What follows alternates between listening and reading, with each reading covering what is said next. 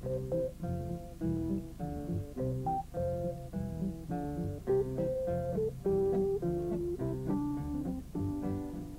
all have different ways of looking at things, but when you're looking for a faster and easier way to do something, it helps to have another viewpoint. Looking at servicing from another viewpoint can often cut down your repair time, and that's what service tips are all about.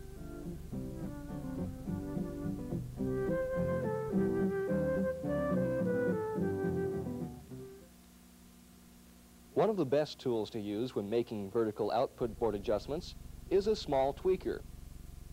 You make one by cutting off the bladed end of a regular tweaker and putting this piece into a small knob. Tighten down the set screw, and you have a handy little adjustment tool that's just right for small work areas. The delay time position control can be aligned quickly by following this method.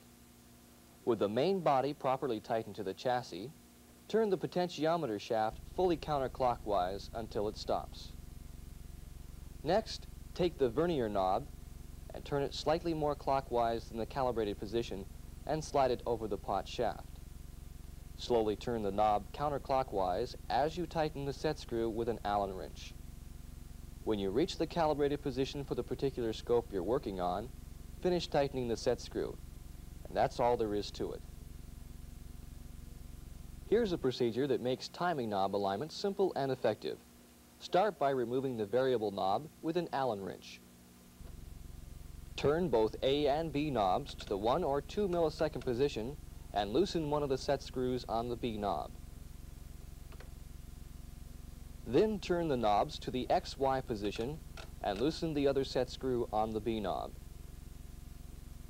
Pull the B knob off. Check the A knob for proper alignment, smooth movement, and about a fingernail's width clearance from the front panel. If necessary, adjust the A knob by loosening the set screws on the back of the knob. Before replacing the B knob, turn the B cam switch and the A knob fully counterclockwise. Put the B knob on the cam switch and allow about a fingernail's width of clearance between the B and A knobs. Tighten the first set screw and check for positive detent action. Then turn the knob to a position where the second set screw can be tightened. Make sure the knobs will separate and work independently. Then replace the variable knob and tighten the set screw.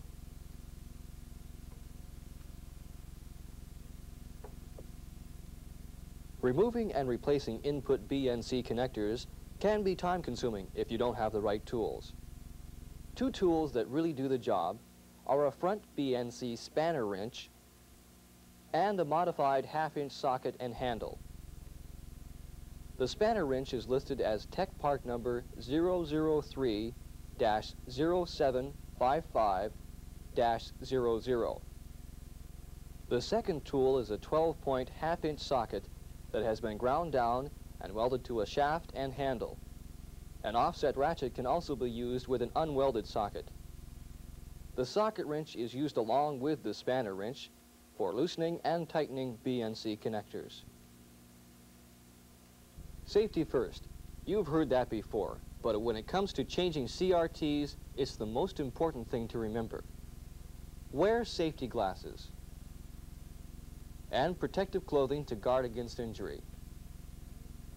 Before removing the CRT, touch the anode lead to the chassis to fully discharge the tube. An important point to keep in mind is that CRTs have a habit of building up another charge after short discharges. So leave the anode lead shorted to the chassis for at least a minute to ensure full discharge. If the CRT isn't fully discharged, you may be shocked when you remove it from the scope. And if this causes you to drop the CRT, you could be injured by the implosion. Once you remove the CRT from the scope, handle it with care. Avoid hitting the CRT against anything that would cause an implosion.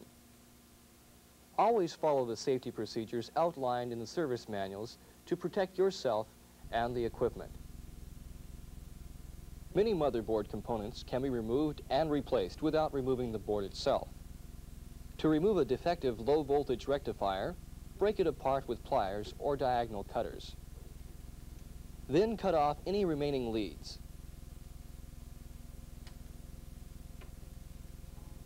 Remove the solder lead fragments from the board with a soldering iron and desoldering aid or solder wick.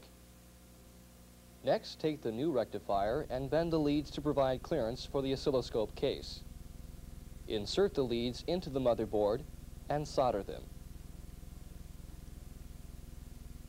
Be sure to use a soldering iron with a power rating from 15 to 40 watts.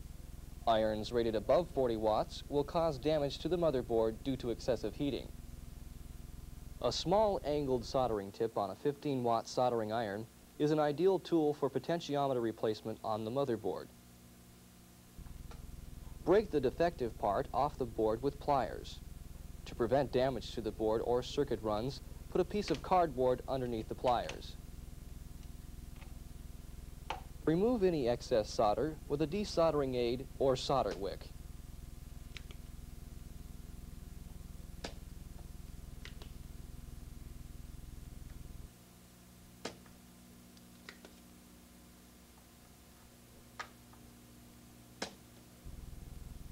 Next, hold the replacement pot and solder the leads into the holes with the angled soldering tip.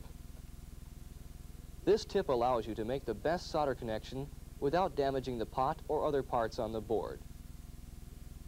Here's a fast and simple way to remove the high voltage oscillator transistor in the 475 line. After removing any applied power, unsolder the delay line and pull the coaxial cables out of the connectors on the preamp board.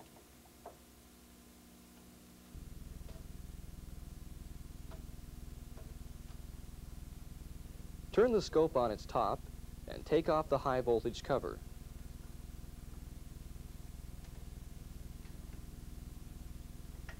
Then remove several of the rear and center screws that hold the preamp board in place.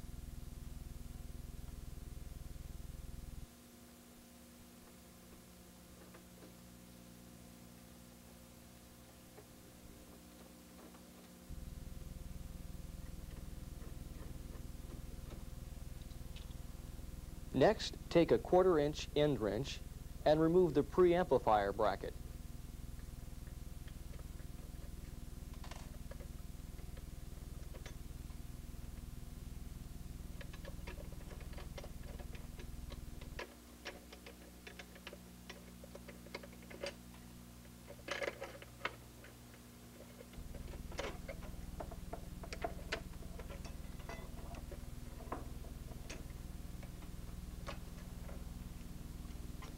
Pull the oscillator transistor connections from the motherboard.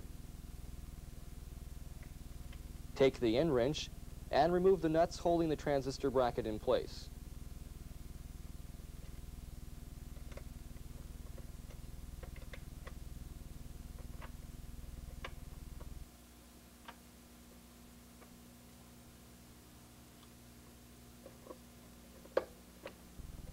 With the scope tilted up, slide the bracket out while slightly bending the preamp board. Once the bracket is free, the transistor can be easily replaced. And to reinstall the bracket and transistor, simply reverse the procedure.